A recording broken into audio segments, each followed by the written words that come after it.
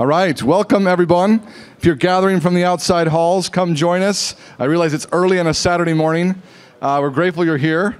It's how we separate the true people interested in data from those who aren't, right? Are you going to come on a Saturday morning to listen to your peers talk about some cool things they're doing in the world of data?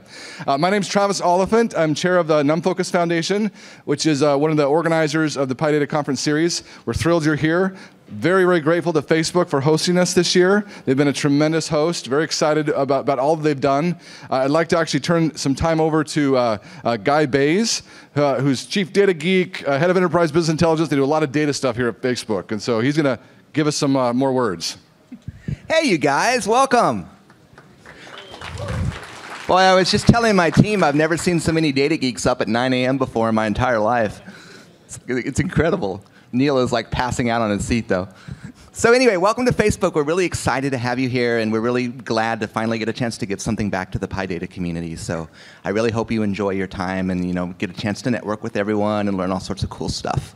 So I'm not going to waste too much of my time, your time letting me talk. I'm going to introduce you to Birch Arpat, who is the Senior Manager of Quantitative Engineering, Python master, and has some PhDs from Stanford and stuff like that. So anyway, this guy does like crazy stuff every week, and I'm sure you're going to really love hearing what he has to say. Birch.